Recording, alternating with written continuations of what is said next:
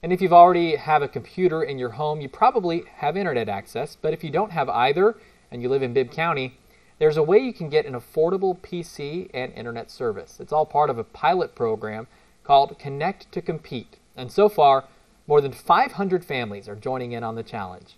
41 NBC's Ashley Minnelli reports. 33-year-old Monica Rooks has a computer at home.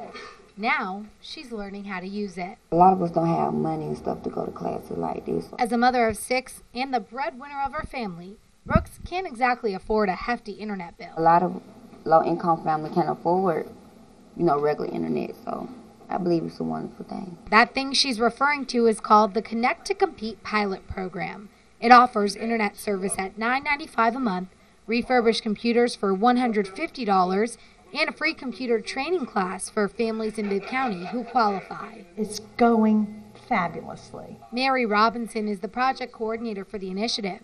She's in charge of assessing how the program is working. Bibb County has 21 schools enrolled. In total, there are 23 states with 1,000 schools participating nationwide. Miami, New Orleans, San Diego. With 514 families registered for the internet service and more than 200 in line to purchase PCs, Bibb County is ranked second in the nation. Success is thanks to a partnership between Cox Communications, the Knight Foundation, and the superintendent of Bibb County Schools. It's a partnership Robinson says will benefit Bibb County's future. Having that resource in their hands will only give us a more intelligent, productive society. And that's the bottom line. That's why Rooks is signing her family up. They can learn new and different things through the internet, and me as well. A resource that's opened up a new world of opportunity for people like Monica Rooks.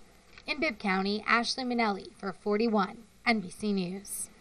And the full Connect to Compete campaign will launch in more schools this spring, but there's still time to register for the pilot if you want. The cutoff is this Saturday, December 15th. You can sign up at the Bibb County Welcome Center. It's open from 10 a.m. to 5.